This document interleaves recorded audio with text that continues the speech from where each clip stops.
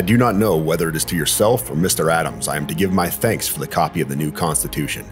I beg leave through you to place them where due. It will be yet 3 weeks before I shall receive them from America. There are very good articles in it, and very bad.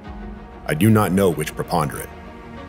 What we have lately read in the history of Holland, in the chapter on the stadtholder, would have sufficed to set me against a chief magistrate eligible for a long duration, if I had ever been disposed towards one. And what we have always read of the elections of Polish kings should have forever excluded the idea of one continuable for life.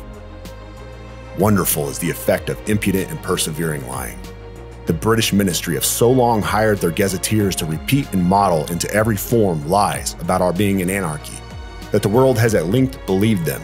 The English nation has believed them, the ministers themselves have come to believe them, and what is more wonderful, we have believed them ourselves. Yet where does this anarchy exist? Where did it ever exist, except in the single instance of Massachusetts? And can history produce an instance of a rebellion so honorably conducted? I say nothing of its motives. They were founded in ignorance, not wickedness. God forbid we should ever be 20 years without such a rebellion. The people cannot be all, and always, well informed. The part which is wrong will be discontented in proportion to the importance of the facts they misconceive. If they remain quiet under such misconceptions, it is a lethargy, the forerunner of death to the public liberty. We have had 13 states independent 11 years. There has been one rebellion.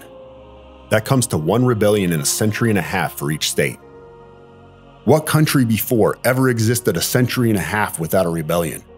And what country can preserve its liberties if their rulers are not warned from time to time that their people preserve the spirit of resistance?